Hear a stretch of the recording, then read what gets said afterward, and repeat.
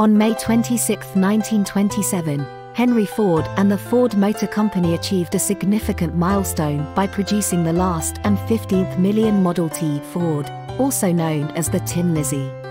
The Model T revolutionized the automotive industry with its affordability, simplicity, and standardized production.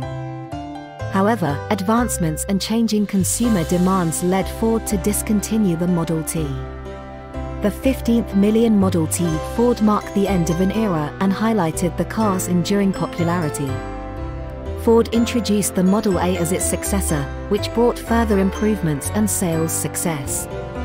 The Model T's legacy is immense, shaping the industry, transforming transportation, and leaving an indelible mark on history.